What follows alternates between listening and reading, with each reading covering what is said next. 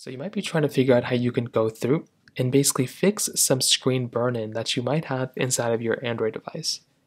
Now, this screen burn-in, really the only main way you can go through and basically fix it is by going through and basically replacing the display.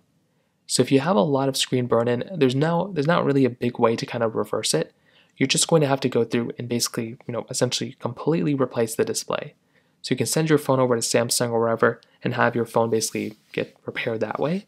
Because it's a pretty big, fix. You can't just fix it with an unburning tool. But you can go through and limit it even more. What I typically do on all my phones that have a lot of burn-in is to go through and basically enable dark mode. So the thing with OLED displays is that any of these light pixels, when they're lighted up, you can see all the burn-in and stuff going on with them. But you can also turn off that burn-in, as you can kind of turn off those bright pixels by going inside of your display settings right here.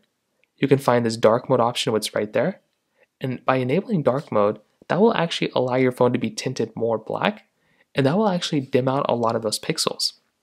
So now if we're in our settings, all these pixels that are off, it will basically look like your phone's panel is almost brand new whenever there's an off pixel, because you won't even be able to see the burn-in for the most part. So you can try doing it that way. That's kind of what I'd recommend doing, because when you're on light mode, it basically just shows everything as light, and you're going to definitely see the burn-in this way. So that's kind of basically how to do it. If you have any other thoughts or questions, please let me know in the comment section below. Hit the like button, that would mean so much, but definitely hit that subscribe button. More importantly than everything else, I love every single one of you guys. Hopefully I'll catch you guys in the next video. Peace out.